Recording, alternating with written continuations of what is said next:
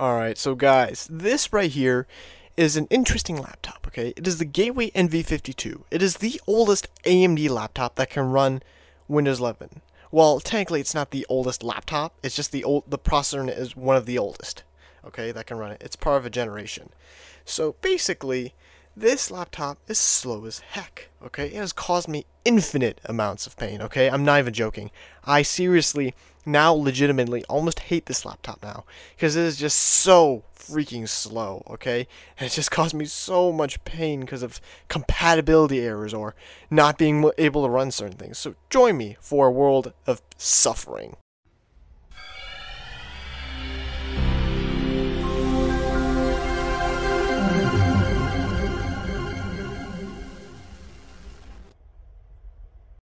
Alright guys, so here we have the laptop, alright? Now you might be wondering, why did I just turn it on? Well, that's because I'm afraid that when I turn this thing off and on again, it's gonna like corrupt into some 1 billion different ways or whatever. Alright, let's go ahead and talk about the features of this laptop. So, first off, it features decent speakers, although I can't really test them because I broke the speaker while opening this up. This is the second laptop I have ever opened up, ever. It's also one of the first old-style laptops I opened up ever. So, yeah, it's pretty obvious why. Another feature of this laptop is the webcam. Let me go ahead and just move it up. This right here is a 640 by 480 webcam. It is garbage, okay? Like, I mean, the quality, it is horrible, okay? Yeah, let's just say that you don't want to be recording anything on this webcam. Oh, and also, this features a very, very cool touch bar, which, you know, pretty cool. It's touch sensitive. I mean, that's what a touch bar is. So, yeah, a lot of Vista laptops from this era, you know, had this. So, yeah. Oh, also, another feature. Very important. It has HDMI, which means that I can screen capture it. As you can see here, I have the $500 modern HP laptop screen capturing this. So, yeah. You can already tell it has an Athlon next to it just by the stickers. These are the stickers, by the way. Which, yeah. Oh, and also, another feature of this laptop. The screen! It's a 1366 by 768 TFT panel, so it's better than TN. It's not great, though. It's 60 Hz, so it's not the best, but it gets the job done, alright? Although, there are some lines, in certain colors, there's like little lines that like slowly move across. Very weird. I think it's just this display's fault, though. Yeah. Oh, also, it features this very circular button, power button thing, because, you know, fancy. I mean, this thing literally, if I go ahead and close it, well, I can't close it right now, because, you know, I'm afraid. Okay, let's go ahead and pray that doesn't die here. I'm just gonna... As you can see here, it's almost got like a race car aesthetic, you know? It's very, very fancy, you know? Even though it isn't. It's also got this nice, let me go and show you here. It's got this nice pattern, as you can see. So, back in the day, this Vista laptop would have been pretty decent. Oh, I did have to black that out there. So, yeah. Also, the benchmarks will be, the gaming benchmarks anyways, will be, you know, more relevant games that, you know, people actually heard of, unlike, you know, like games like Muck or like Necess, which, you know, not many people have heard of, although I might bring them back in the future, but who knows. So, yeah, let's go ahead and see how this thing does in the general benchmarks. Actually, let's go and get on with the specs first, alright? Alright, so this Gateway NV52 sports 4 gigs of DDR2 667 MHz dual channel RAM, so two 2 gig sticks, which, it's alright. I mean, 4 gigs of RAM isn't really usable at all from Windows 11, but I mean, hey, it's something. It's better than 2. In terms of CPU-wise, we have the AMD Athlon 64X2 QL-64, which is infamous on this channel for being a slow piece of crap, almost as slow as a Pentium 4, running at 2.1 GHz with no boost clock, with only 2 cores and a pathetic 2 threads, which, yeah, as you guys know, it's not very usable. 256 gigabyte SATA 3 SSD means that no bottlenecks at all in the benchmarks. And GPU-wise, we have the ATI Mobility Radeon HD 3200 IGP, which is infamous on this channel for being slow as heck.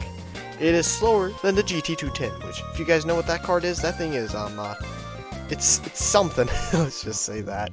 Yeah, honestly, this computer is just, it is all sorts of outdated and slow, but hey, it's old, alright. Anyways, on to the general usage benchmark.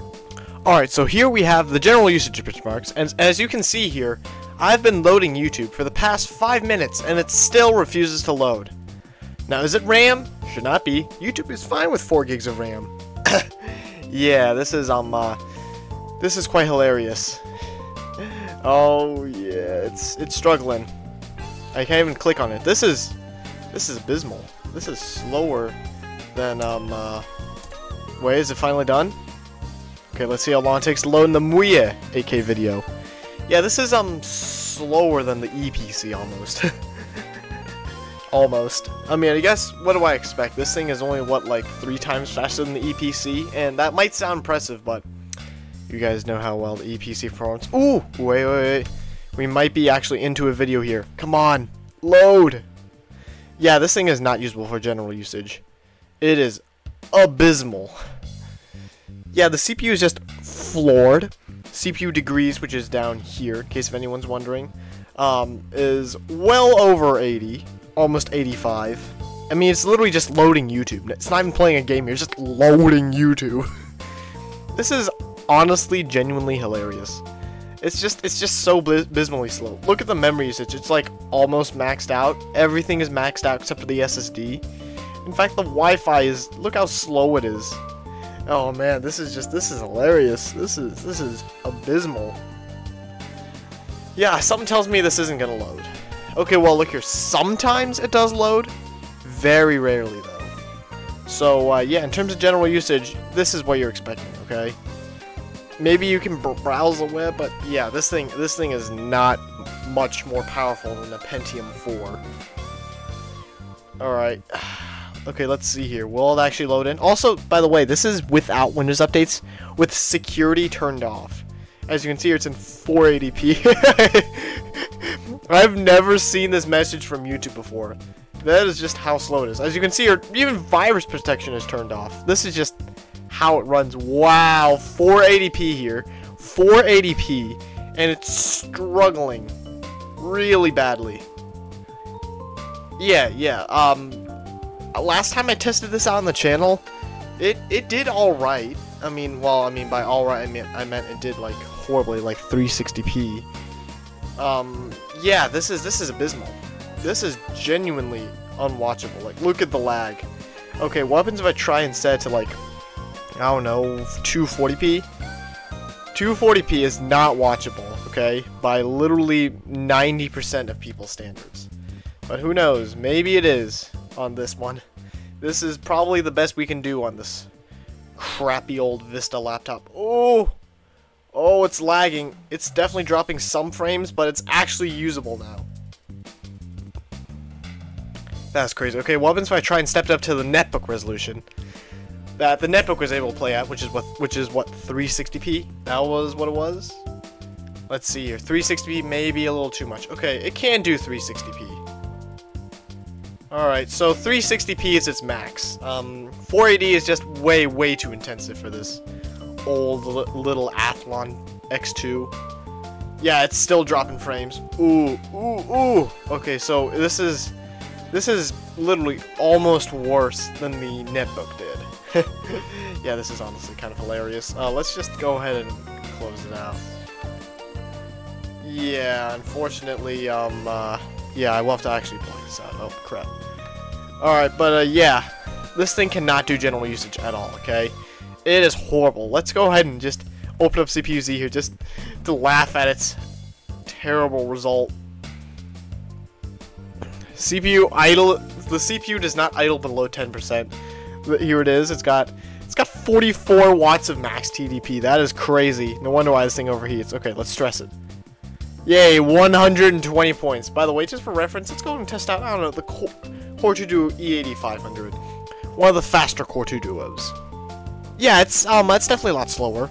As you can see here, we have our ATI Radeon HD 32-inch graphics. By the way, this is in dual channel, by the way. It's not saying it, but it is in dual channel, alright? So, yeah. Honestly, this is quite sad for this laptop. I'm honestly gonna probably laugh at the gaming benchmarks, because, I mean, the CPU is gonna be holding it back, not the GPU. Even though this iGPU is about as slower than the GT210. So, yeah, guys. Anyways, let's go ahead and get on with the gaming benchmarks as well. That's what you guys are here for, right? Anyways, let's get on with the gaming benchmarks. Shall we? Starting off right in the deep end here, we have BeamNG Drive, which I am genuinely shocked that this game even launched with a few hiccups. There was a swarm of warnings and errors telling me that this crappy laptop will not run this game, or won't run it well, or warning, your laptop is too slow.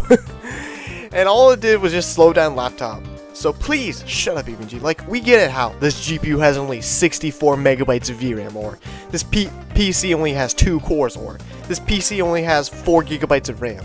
I think BeamNG does not like this laptop, guys. I had to manually open the game, as the game would not launch in the full 64 mode normally, so this was about as jank as it would get. After turning every down to the lowest settings at 640x480, I legit prayed the game would load the basic grid map, and after loading in for what felt like an eternity, it actually got a frame rate. That frame rate being a whopping 13 FPS on average and 1% lows of 10 when smoke was generated. Overall, BeamNG was a solid fail, and was a waste of time of getting working. Next up, we have, with a new benchmark, we have the OG Skyrim, running at the lowest settings at 800x600. It is not playable at all. The input lag is crazy bad, and the visuals are, well, just awful. Even with these major compromises, the game runs, well, like shite. Averages of 12 and 1% levels of 7 meant that this game is not playable at all, even with lower expectations. Any open areas or fancy effects could slow down or crash this laptop, and maybe even cause a BSOD. But hey, it opened a game that has 3 years new in it, so we have to give it that at least. Overall, Skyrim barely launches and runs. It is a solid fail. Like, holy crap, I've never seen Skyrim run this crap. We have the latest version of Minecraft Java Edition here, running at 1366x768 with the lowest possible settings as well. I am shocked the game even launched. Although, that is as far as it got about. The game would crash occasionally, and walking or doing anything in the game would, in general, either freeze the game temporarily or just straight up crash it. Averages of 3 FPS and 1% lows down to 0.3, which is the lowest 1% lows ever recorded on this channel, breaking a record against its old self running Minecraft 7 months ago. That is genuinely hilarious. This is just absolute nuts. Minecraft ran better than this laptop before, but updates made it not playable at all. Minecraft is a failure, and can occasionally even make the laptop die or melt due to high temps. So yeah, that's a nice additional bonus. On to the next benchmark. Next up, we have Crysis. Now honestly, I was expecting this laptop to do better than this, as this is a game from the laptop's era, but oh well, the game runs like crap. Who could have guessed? Crysis running at 800x600 with the lowest settings, and we are still not seeing a playable FPS. Averages of 28 and 1% lows down to 14 due to stutters caused by low VRAM, CPU power, GPU power, RAM, and in fact just about everything was struggling. Crysis is a failure. You need more FPS for a shooter game, but hey, it got higher than 15 FPS, so it's gonna go uphill from here, right? Hopefully? Please? Oh, well, no. We have Garry's Mod here, which came out 3 years before this laptop, and it still runs like crap. The game is set to 1366x768 with the lowest options, and we're seeing some bad FPS. Averages of 18, 1% lows down to 11 is not good at all. More open areas would prove to slow down the laptop to a crawl, and turning down resolution can only do so much. Garry's Mod is a failure, but when will we ever see a game that can pass on this laptop? That isn't a game from the 90s. Finally, we have a game that'll run alright on this laptop. We have Half-Life 2, which came out 4 years before this laptop did, and it runs just about. The game is set to 1366x768, which is the laptop's native resolution, with the lowest settings, just like the good old days, and we are getting a pathetic average of 31 FPS with 1% lows down to 23. This may seem impressive coming from the results that we just saw, but trust me, this is not. The game came out years before this laptop, and having it set to lowest, just to barely play above 720p, is bad, even for a laptop of this age, considering that game came out 4 years before, and you were able to play it on PCs of that era at 1080p with some medium to high settings. Overall, Half-Life 2 is a pass, but just disappointing. Next up, we have the extremely optimized and light game. We have Driver Parallel Lines, which is so optimized it ran on a laptop from 2005, which is 3 years older than this one. Even though this game is easy to run, we are still struggling. Even at 1366 by 768 with the lowest settings, we are barely seeing this laptop achieve a higher FPS than the straight up dumpster laptop, which was able to hit 50 FPS most of the time. But here, we are running it with averages of 32, and 1% lows down to 19 due to some major stutters. Overall, Driver is not playable at this resolution, as you would want at least 40 to 50 FPS to properly play this. On to the last benchmark. Last up, we have another game that is shockingly playable-ish. Oblivion here, which is the game that predates Skyrim, is running at 800 by 600 low settings, which isn't the lowest, keep in mind, but it still isn't great. Averages of 26 and 1% lows down to 15 again due to major stutters in the frame time graph mean that the game is barely playable. Turning down the settings or resolution further will make the game look so bad it isn't even playable in my opinion, even with the world's most FPS. Overall, Oblivion barely runs, but that does mean it is barely passed as well. On to the conclusion. Alright, so overall, how do I think about this laptop? Well, I mean, I did make fun of it a lot in the video because, well, I mean, you know, it's really old and really slow and just painful to use for anything modern. But look here, it is at this point 20 years old almost, alright? It is again up there in age, so at this point it should be considered retro. In fact, I'm even surprised this can run Windows 11 at all. I mean, like, this is Pentium 4 level power here, level of power, and so yeah, it is just crazy that Windows 11 even wants to work on this. And it's working better than I expected. I mean, I was expecting it to just blue screen every other second. But anyways, yeah, this laptop is definitely retro at this point. And yes, it is definitely getting really, really old. At this point, I should just stop bringing it up into videos and just let it rest in peace. Alright, but anyways, guys, see you next video, alright? And remember to always I'm just kidding. I faked you out there. But anyways, guys, rest in peace to Windows 10, alright? As it's dying literally today. Alright, guys, see you in the next video.